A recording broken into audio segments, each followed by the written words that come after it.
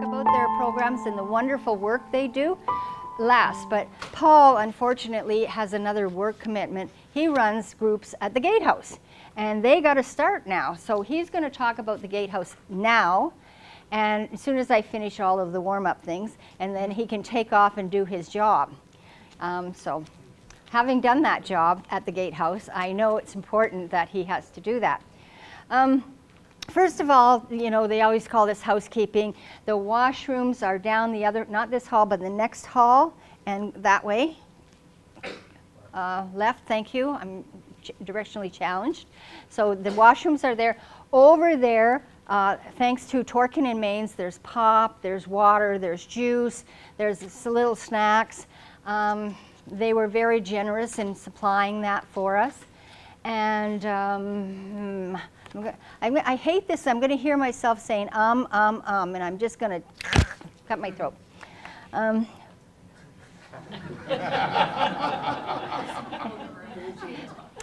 You will see at the back of the room, I did it again. You know, when I'm in the States, I don't do I do a. And they tease me about it there. Yeah. So at the back of the room, and when you first came in, there were a bunch of T-shirts being played over and over and over again. And these T-shirts are made from, they're at Men at Weekends of Recovery, and they make these T-shirts, and they're so expressive of how the journey the men have been on. So we're going to talk a little bit about Weekends of Recovery too, because Rob and I are both involved with Male Survivor Weekends of Recovery. That's another support system here. So that's helping us put these events on. So I'm going to turn it over to Paul, who I just met, and he's charming already, I know that. Thank you, Lynn. Thank you. I think it's because we did the same job. That's right. Lynn, he needs a microphone. Oh. Okay. I'll give it back to you after. Do you want me to just stand here by you? How long are you going to be? Yeah, I'm not going to be that long. Maybe you want. Yeah, probably be easier, eh? Okay. Yeah, okay. Is that The tough, fluffy piece has to be up. okay? Was that work? Have you got me? Yep.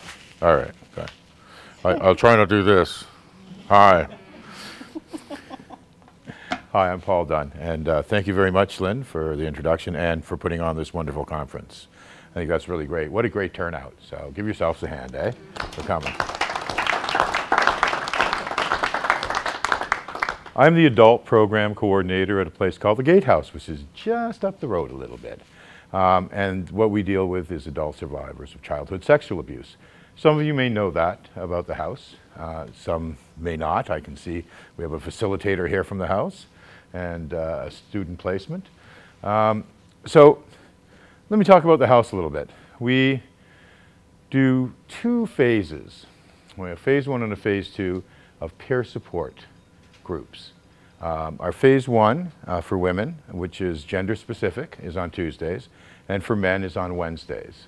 It lasts for 15 weeks, and we go over quite a few great topics, ones that I love: boundaries, anger, triggers, shame and guilt. Nobody in this room has ever felt that, right? And then when we graduate from phase one, we actually do a co-op group, or a co-ed group, co-ed group in phase two with both men and women. And we're very proud of that one because, you know, when Arthur, who started the Gatehouse, said it could never be, they told him it could never be done. But having gone through, I'm a survivor myself, having gone through both the programs, after about the first week, you're just sitting there with survivors, and it's not really gender specific. So I can't tell you how much the Gatehouse has done for me. For me, I got to the point in my life, it was 50 years from when my abuse started to when I walked up those steps, and it was probably the hardest journey I ever made. If I knew it was going to be so much easier after that, I would have made it a lot sooner, but I really commend all the people that put all the effort into the Gatehouse, the ones who started it, set up the groups, and I know it's done a big change in my life. So I have some brochures here about the Gatehouse, which I'm going to leave over here. I'm also going to leave some of my cards. If any of you are interested or would like to come, we offer, again, peer support groups. They're free. So it's a 15-week on phase 1 and 16 weeks on phase 2. We also have one-on-one, which we'll do, 6 sessions. If you're not ready for a group, we try to get you ready for one. We also have some great, we have art therapy, which is a really great one. We also have a partners group where we have survivors and non-survivors spend a day seminar. And we just let the non-survivors kind of have a more of an insight into what could be expected. That's about it. So thank you very much for your time and enjoy the conference. I'm sure it's going to be great. I've got a fuzzy thing on my neck. Thanks, Lynn. Thanks so much, Paul. All right, great. Okay. I'll just put these over here. Now go to work. Yep, now I'm off to work. Got 3 groups left.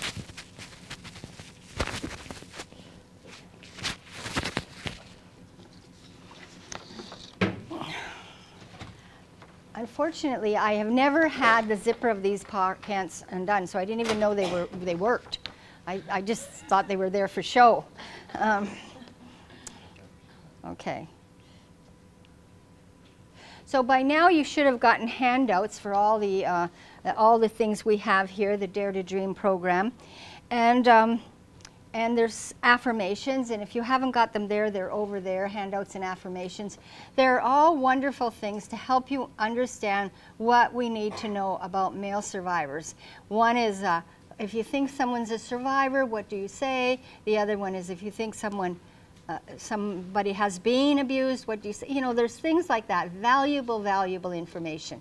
So please take the pamphlets at the end of the night, and tonight you're going to get a lot of good information, but it's also going to be very triggering for some. And consequently, we have what we call a safe room. If you feel triggered or upset, you feel like you need to talk to someone, the first hallway here, there's the first classroom on your left is a safe room. And Bonnie, over there at the back, or Rob, will go into the safe room with you, or me if Rob's talking. So one of us will go into the safe room with you, and we will help you get grounded, we'll help you calm down, we'll help you. So don't sit there in agony, being triggered and having flashbacks. Don't do that to yourself. This has to be a safe room. This has to be a safe place, or healing cannot take place. So please know, and please use the safe room if you need to. All right? Deal? Now I'm going to hand this over to my buddy Rob. Right? Yeah. Okay. We went over this 100 times this afternoon, and I'm still confused.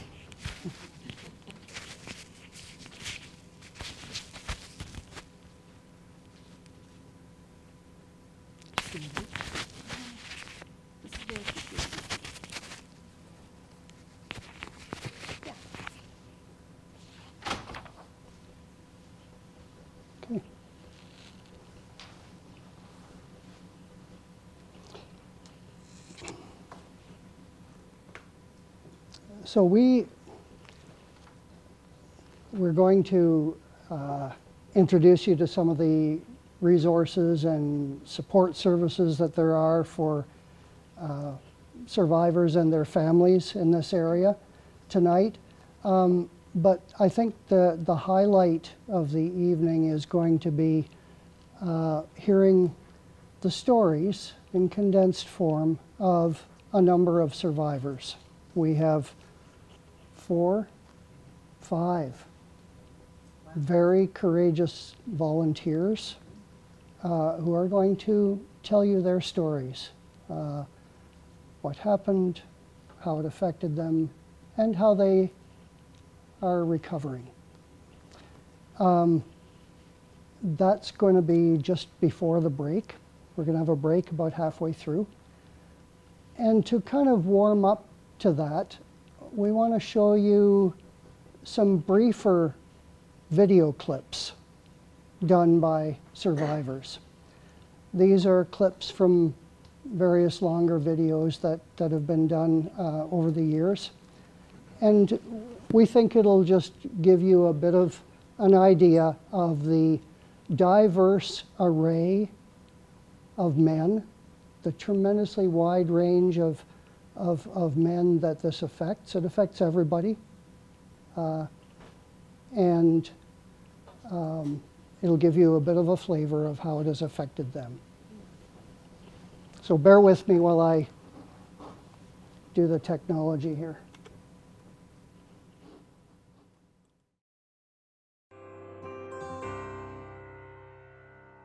I just experienced many symptoms of post-traumatic stress disorder, PTSD, and I thought it was just uniquely me.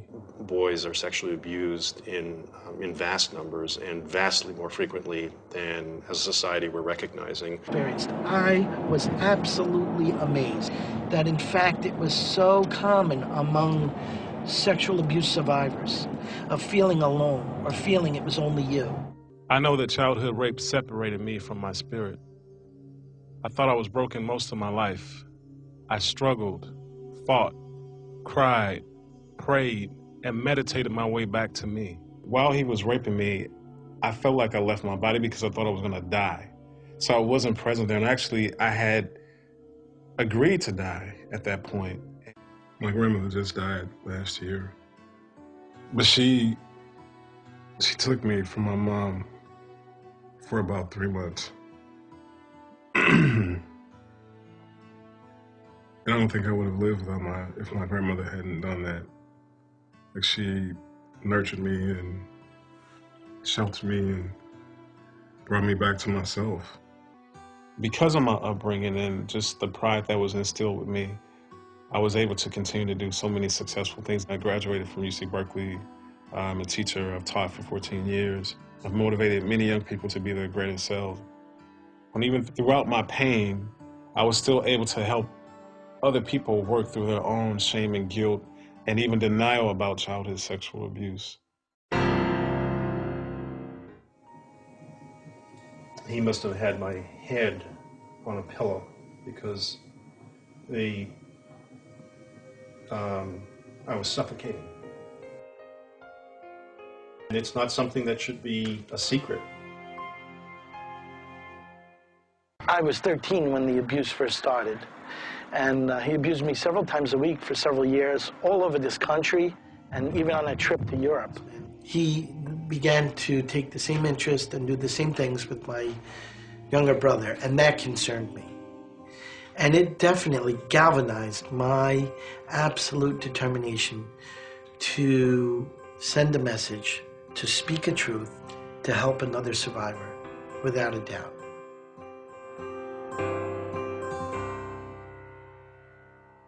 I've always thought that asking for help would make me appear to be weak or not man enough, but actually asking for help is the most profound act of kindness that I can do for myself. There are so few men who've been abused who are getting help. It's tragic. It means there's so much more suffering than there needs to be. I would call around to rape crisis centers and places that said they specialized in childhood sexual abuse, but no one had any place for men. And when I would ask the questions about men, everyone always thought I was a perpetrator. A major part of my healing process has been in fellowshipping with other men, and trusting, and being able to be vulnerable and to be close and not feel like I was under threat or that anyone would take anything from me. This group has been beyond words amazing for me and my healing. My coping mechanism for a long time was alcohol and drugs, which I think is common with men or anyone dealing with traumatic situations. Until I owned what had happened, it had been suffering up to that point. And then the pain of owning it was kind of when the healing started. I've had a lot of people ask me if I'm gay because of the rape. Rape is about power and control, and it's not about sexuality.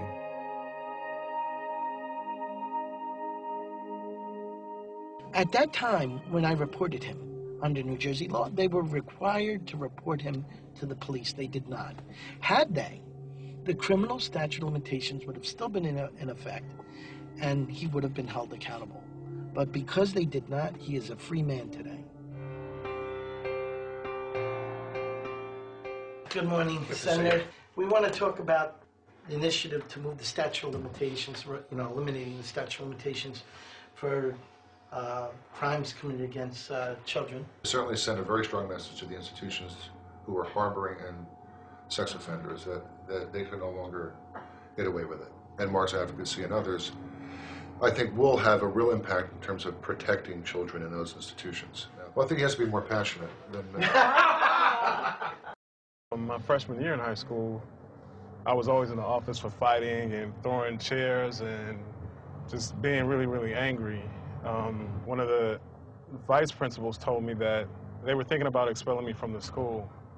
And he said that it wouldn't even be any use because I would either wind up killing someone or someone was going to kill me if I didn't control my emotional state.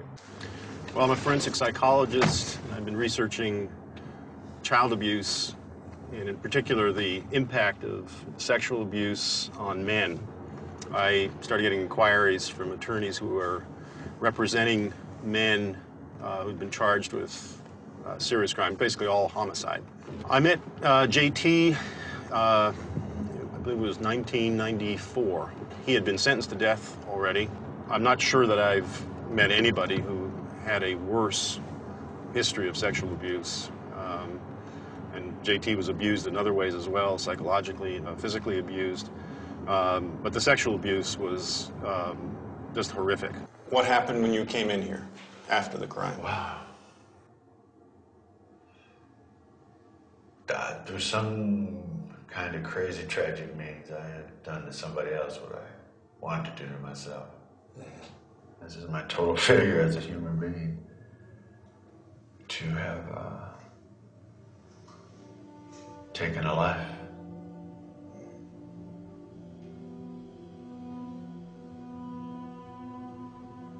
That's hard. I don't need no more than that, believe me. It's crushing. I think there's a lot that you could say to young men who have been sexually abused, who are running from it. Plain and simple, I thought I was the cause. The reason why these people were sexually abusing you. Yeah, I thought I was the cause. One of the main reasons that I do this work is that I was abused when I was a kid. Thank you for sharing it. Well, we give each other strength, and that's what we do. You remember, that's what I got from you. I'm passing it forward.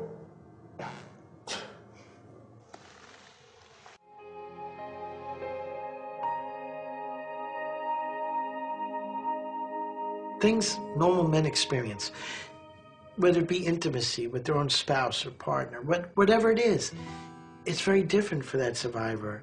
A simple touch could trigger memories or flashbacks, and it makes it very difficult to have a normal, safe relationship. I think it's important for people who want to have an intimate relationship with someone who's had particularly a childhood trauma, psychological trauma, to understand that what's involved is to enter into that journey with the person. It's not simply to stand near them and be sympathetic and listen well. It's really a journey that you will undertake together. There was nothing more liberating. I can't recall a bigger step in my own healing than when I broke my silence and told my story. And when you learn to hope and trust and understand it's okay to be able to express yourself, even if it's something simple like playing with your kids. I know now that if a child would talk to me about it, I know what to do, and I know the tools that I have in place.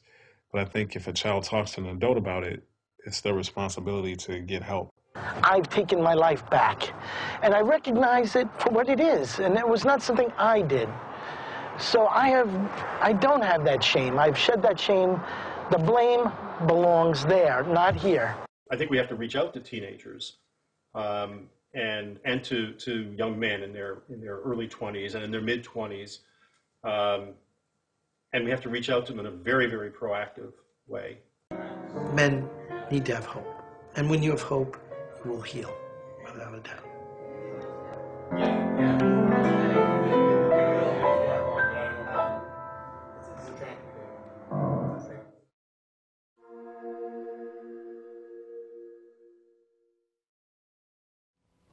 It's disturbing. It hits powerfully to see men talking so candidly and vulnerably about what's happened to them, what's been done to them. It doesn't just happen, it's something that's done to them. You heard a little bit about how abusers operate, the quite creative and patient and persistent grooming efforts that they go through. And you also heard what has helped these men. A caring family member who was safe enough to talk to, who got it, who believed the victim.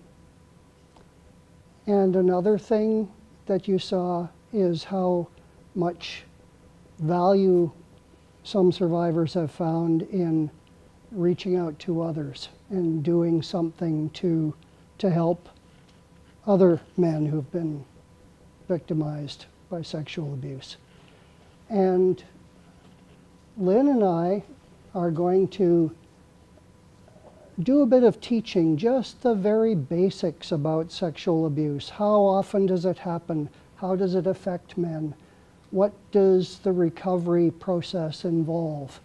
And then we're going to see a couple more video clips, 3 actually, by 2 different male survivors who, are both of them here today? No. One of them is here today, and he's going to introduce his own videos. I'm going to let you wear the microphone for this. How are we going to do this? Because you know what we should... Will sound record through both microphones? Yeah, both. Are you 2 filming separately? You are, aren't you? As far as it comes. You need this. Why? You're gonna okay, click, you use this then. Click the yes, you're right. Okay, is that good? Yeah. Can you hear me?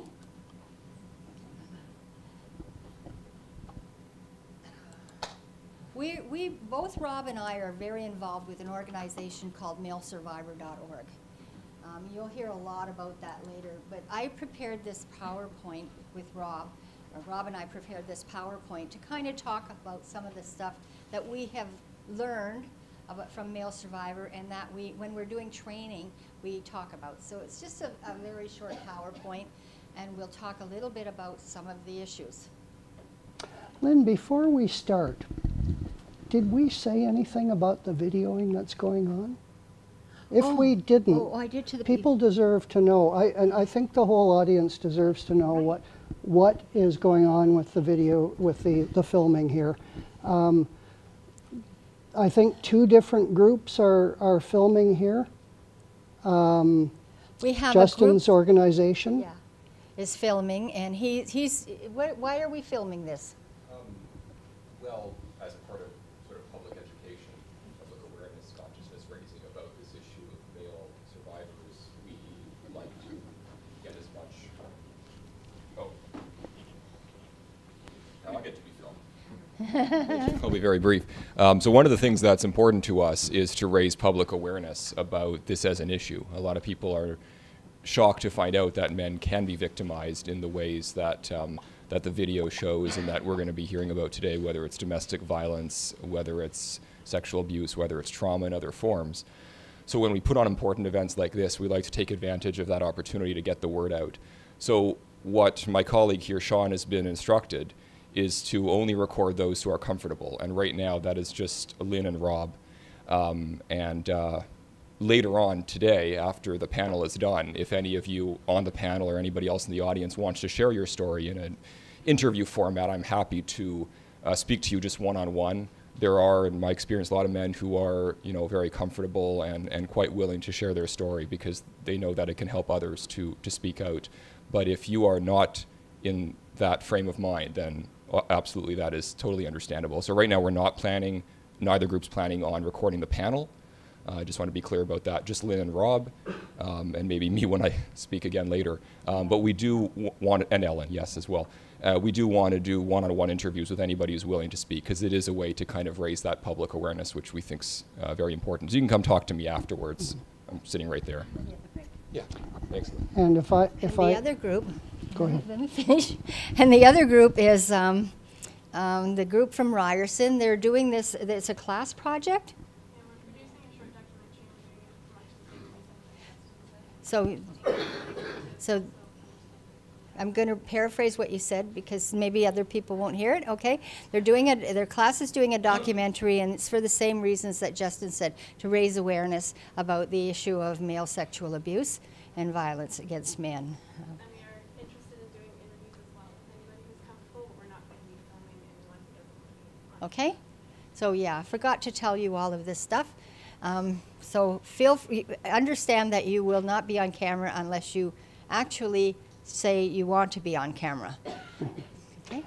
And now I'll just add that the people filming have given us their assurance that they're going to be very respectful of that, to the point where they will not film the question and answer period after the panel presentation as well, because that will include answers, statements, comments by the survivors on the panel, and may include questions or comments from people in the audience who identify as survivors too, or families. So we want to be super respectful of that. Lynn and I present healing weekends for men with male survivor, and confidentiality and safety are of paramount importance, and we want to observe that here too. So we just wanted you to know that. Okay. Thank you. So first of all, I'm going to talk about, click. Who can be abused or assaulted? Is that the first slide? Yeah. You let me know whenever you want the next one. Okay. So who do you think can be abused or assaulted? Anyone. Anyone. I have a lot of agreement. Anyone? Yeah. Okay. So you're a smart group. Anyone can be abused or assaulted. Any boy or any man at any age, any woman or any girl at any age. The age of first abuse usually is around the average age, 10.1. However, I have heard of people being abused in their crib, sexually abused in their crib. I'm one. Rob's one. Use of force, intimidation, or threats. It's like 36%. That's 36%. That means that the other 64% is it's grooming. The child has been groomed to think this is a good idea. The child has been groomed to kind of go along with it. And the child has been groomed to feel good about it. So that's the use of that. Covert seduction is 43%. That is seduction that is using not obvious force. It's not obvious what's going on there. And I've worked with so many people who felt icky about what was going on around them. One young woman, her father would take her, put her in her bed, and saying goodnight to her, he would stroke her hair all the way down to her butt. Over and over and over again. She was so uncomfortable with that. Was it sexual abuse? Mm-hmm. It was. It was covert. It wasn't so, the other word for covert. Overt, thank you. And I know a young man, he came to us and he was made to put oil on his mother's back. And he would put cream on her back, and he felt really icky about it. His mother walked around naked all the time. And they were not part of a naturalist group. So he was asked to put cream and oil on his mother's back. He felt really icky about it, really uncomfortable about it. Was it sexual abuse? Yeah. Yeah. And when we talked, he and I said, you know, that sounds like it might have been sexual abuse. He just, all the pieces fell together for him. Everything kind of fell together. He finally got it. Oh, that's why I felt so. And that's why I'm having trouble with relationships. And that's why, and that's why, and that's why, and that's why. You know, that just made it all clear for him. Of course, I had been seeing him for quite a while before I made that suggestion. You don't make that suggestion to someone you just met. Let's be clear. Participated voluntarily, and the voluntarily is in quotes, 22%. They think they were voluntarily participating. Lots of people went back over and over and over again, and they didn't know how not to. They didn't understand that they could say no. And when they finally did say no, stop, it was shocking to them that it stopped. And what happened, they said, I could have made this stop years before. All I had to do was say stop. But they weren't at the age or the maturity to say stop then years before. They didn't know that they could make it stop and go away. They didn't even know that they wanted it to stop and go away sometimes, because actually what happens? They're getting special attention. Most of the people have come from homes where they weren't getting the attention for a variety of reasons. Maybe there's a seriously ill other child in the family and all the attention's going there.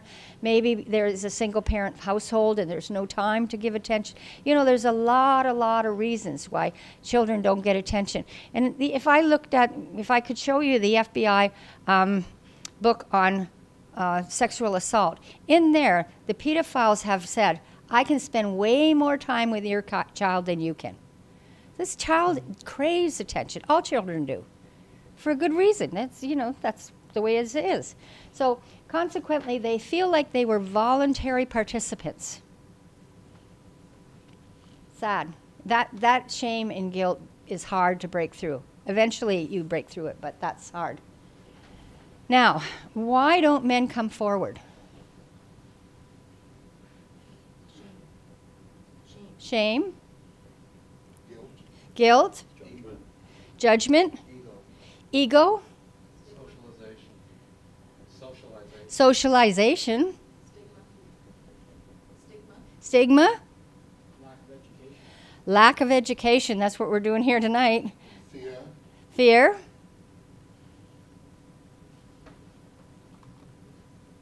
All of the above, that's true.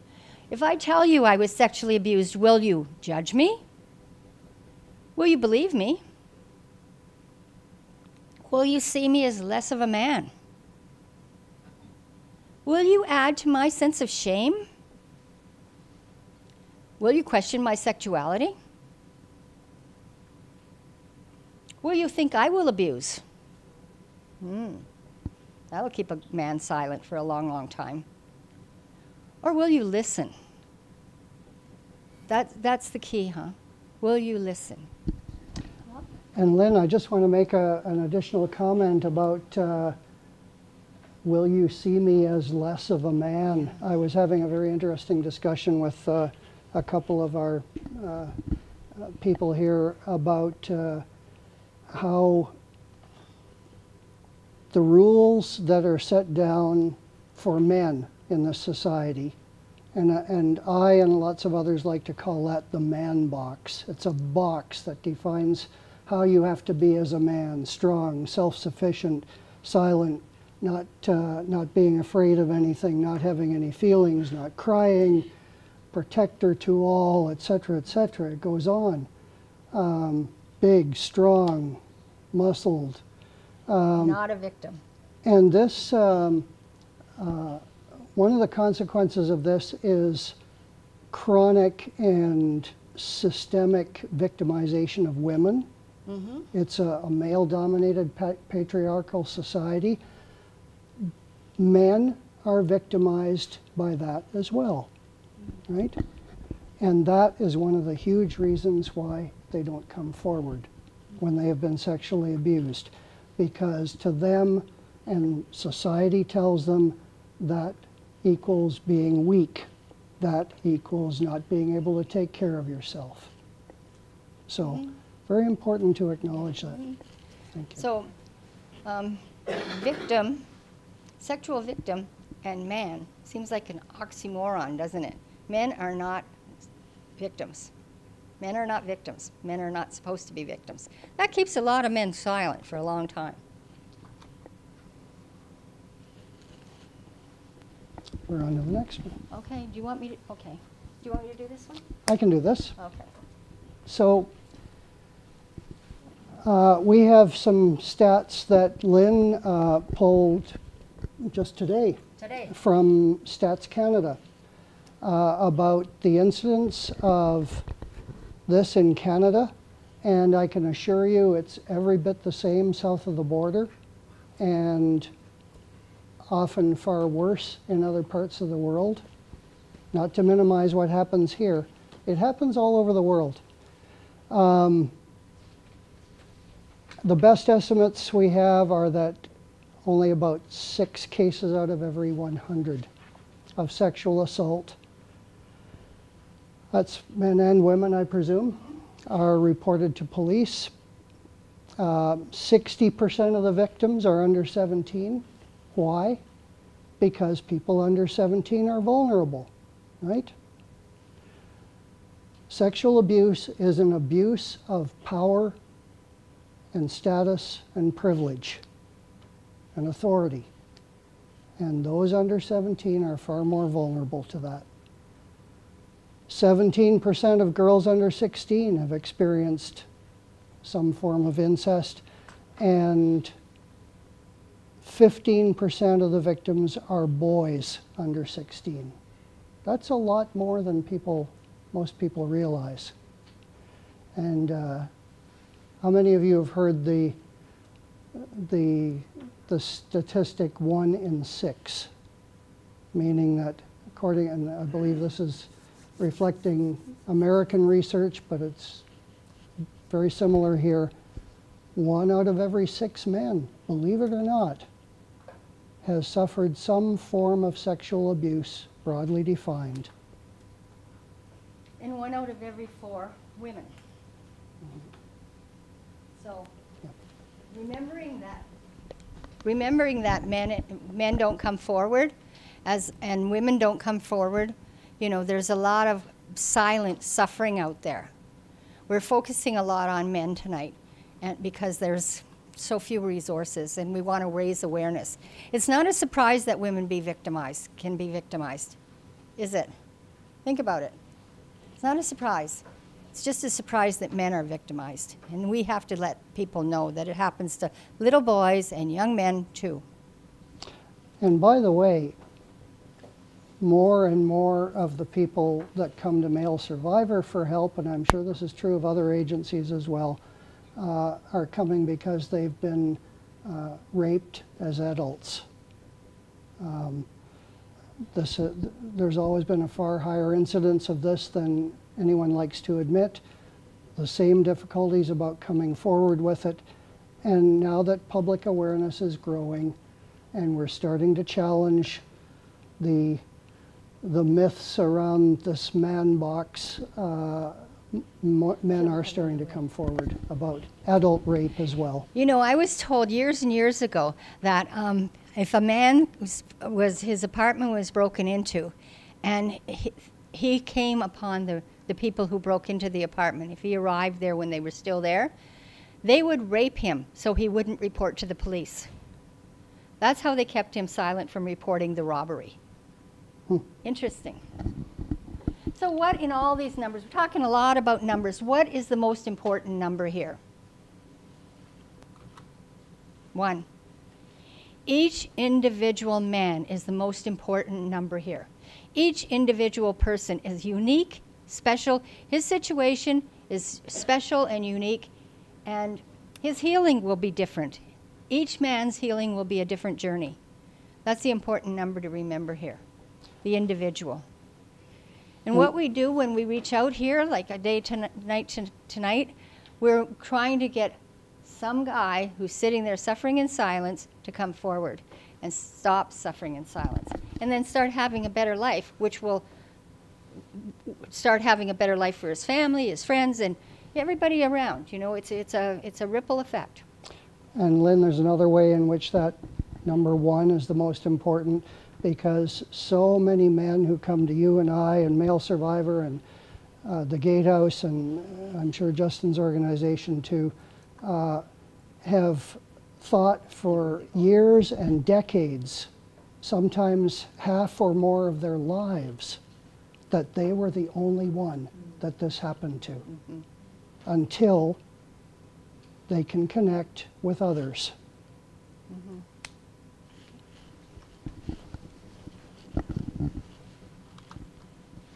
So the impacts of sexual abuse: poor self-esteem, attempts to numb oneself, so that goes into all kinds of addictions and all kinds of things, compulsive behaviors, difficulty with relationships and intimacy, which is so sad. Not only does the perpetrator take away their innocence, they take away their ability to have a beautiful, intimate, loving relationship. So many men can have sex and love, but not in the same bed. Difficulty coping with expressions of emotions, difficulty with trust, especially authority, and difficulty with isolation. So that one, trust, especially with authority, I believe that if we could heal or start working on healing the men who've been sexually abused early on in the game, we could close down half of these damn prisons. They're in there because they've got addicted, or they're using, or they feel they hate authority, or they don't know how to have a relationship. On and on it goes, you know. We're putting the money in the wrong place, if you ask me. We're putting it in prisons. We should be putting it in therapy. That's my total belief. And just to underscore that, Lynn's alluding to it, but let's say it out loud, a much, much higher percentage of men in prison have been sexually abused than in the general population. Much higher. That's one of the very unfortunate consequences of this kind of abuse. You want to do the facts? Yeah. Okay, you do the facts. So, we've talked a bit about some myths that are not true about sexual abuse of men. Let's look at some facts.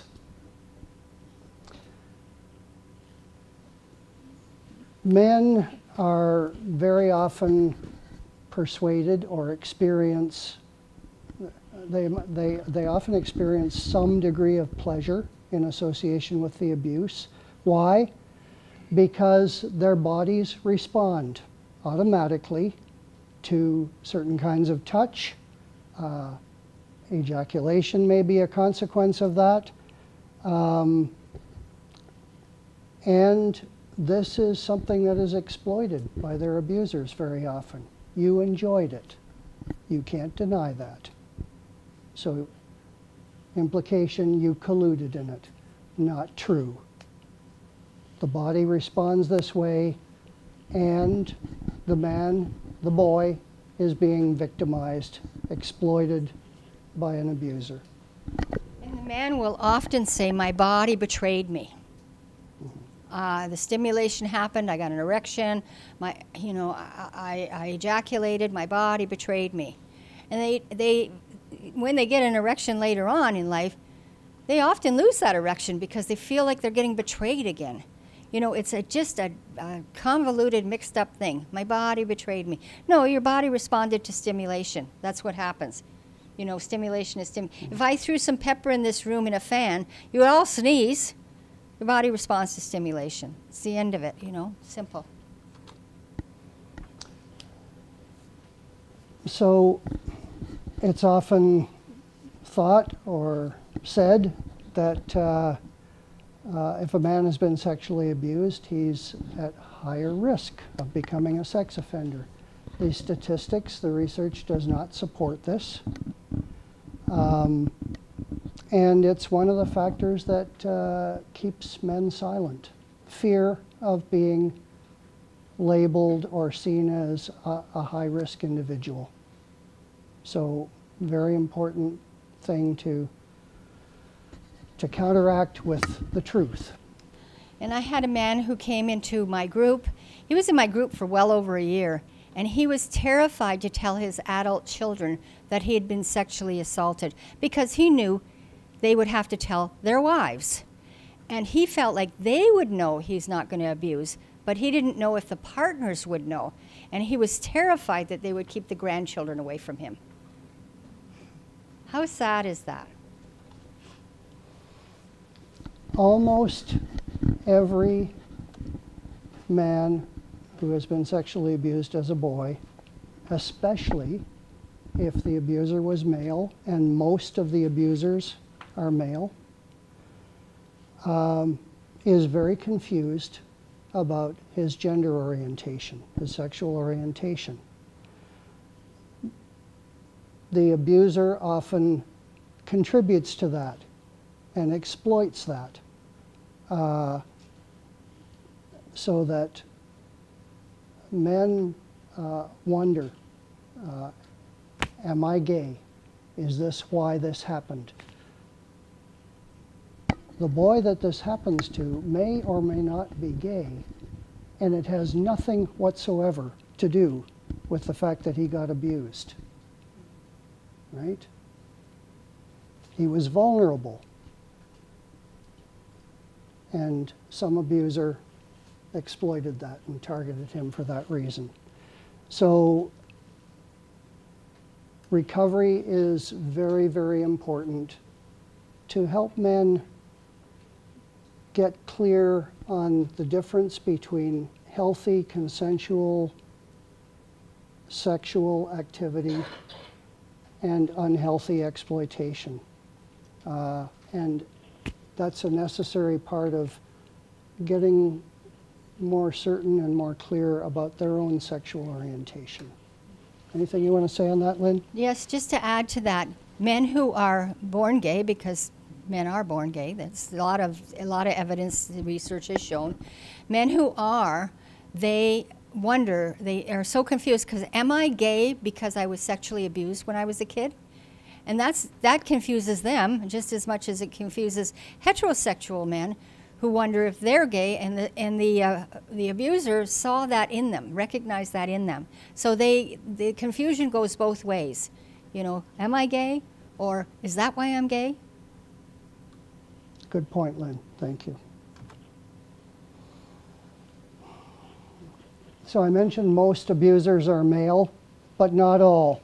And the percentage of abusers who are female is surprisingly high.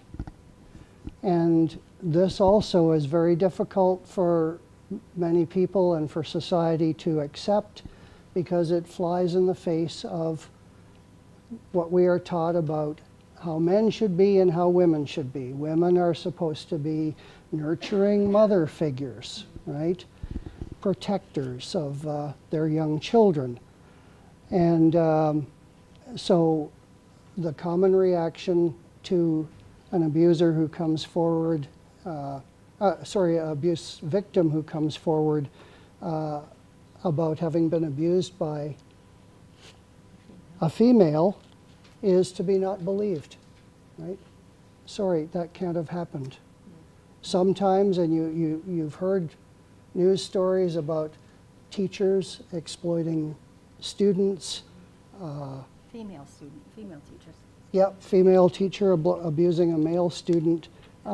Very often the male is accused of colluding in that or being the instigator. And you know how they put it in the newspaper? She was having a relationship with the boy. Mm-hmm. If it's a male teacher and it's a female student, they don't call it a relationship. But if you read it in the paper, they're going to call it a relationship with the boy. That's the truth.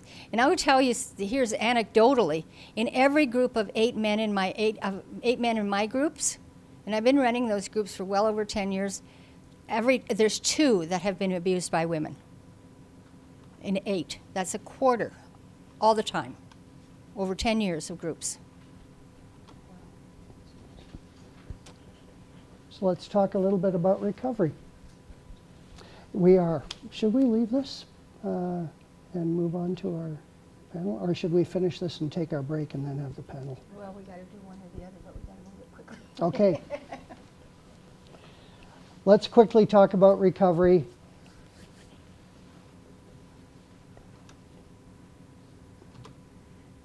So the phases of healing. First, one has to decide to heal, like obviously. And then the next, that's a tough decision to come to, actually, because, you know, if I come forward, are people going to believe me? Am I going to open up a can of worms? I'm trying to push it down. I've been trying to forget this my whole life.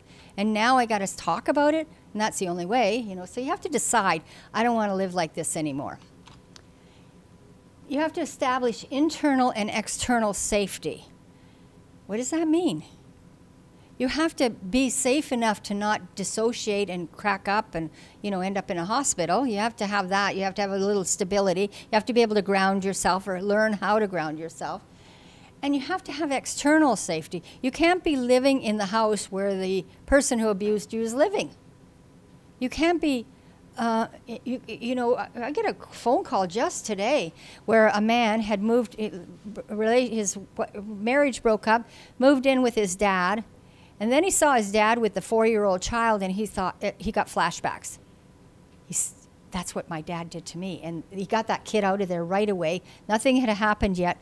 But it wasn't a safe place for him, obviously, you know. So you have to be in a safe place. Mind-body awareness. This is the bridge between safety and awareness. You want to talk about this? Yeah. This is your baby. We focus on this a lot in our weekends of recovery, and Lynn and I in our private practices. One of the ways survivors of abuse survive is by disconnecting from their emotional feelings, which involves disconnecting from the sensations of what is going on in their bodies. You know, people talk about being disconnected from the neck down. So an essential piece of recovery is to teach men, help them learn what is going on in their bodies, how to read their own bodies, and how to use feeling words, language that describes emotional feelings, and connect that with the sensations in the body. Mindfulness is very, very helpful, and we really like this expression, mind-body awareness.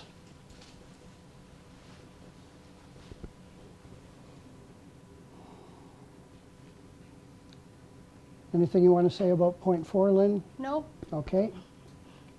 So as we start doing the healing, we start remembering. We start uncovering. One memory leads to another memory. And it's not linear. You know, you think about your 8th birthday. What happened on your 8th birthday? Or some birthday that you can remember. It's going, I don't know. Think about a birthday. Do you remember the people arriving at the door, letting them in, sitting them down, getting the gift?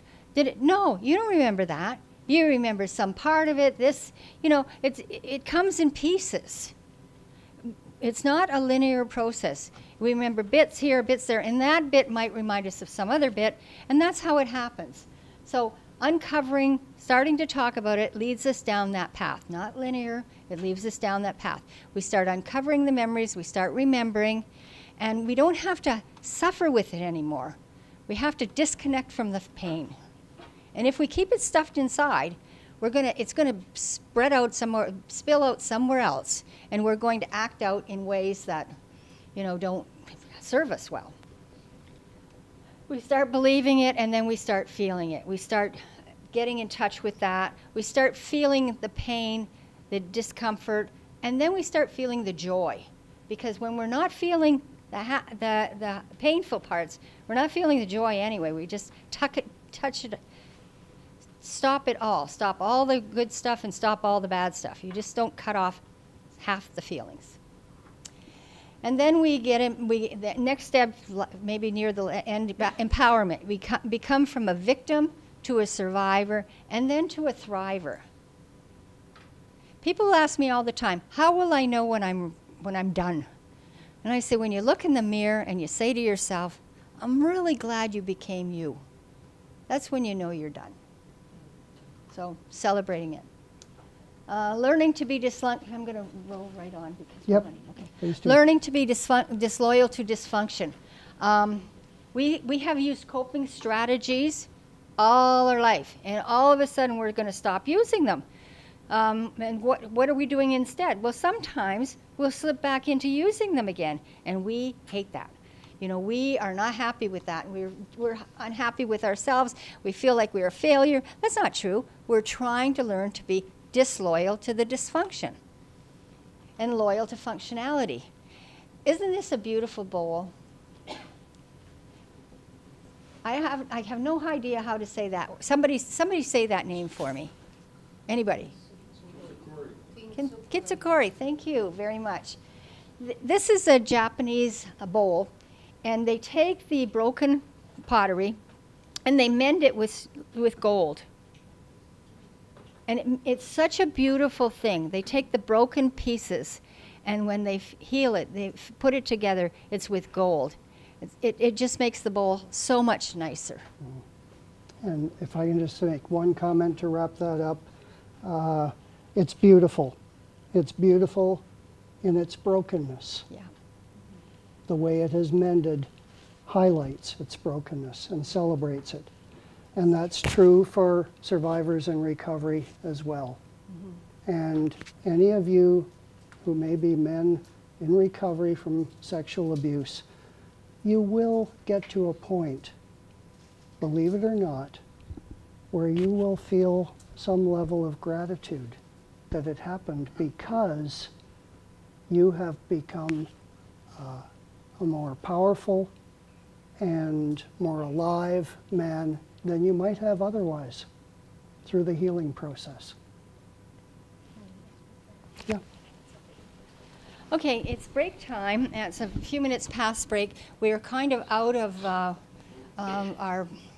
we had a different flow here, but we're out of it now. So we're going to take the break now. When we come back, we're going to have the panel, and then we'll be able to have some Q&A, and then we'll wrap it up.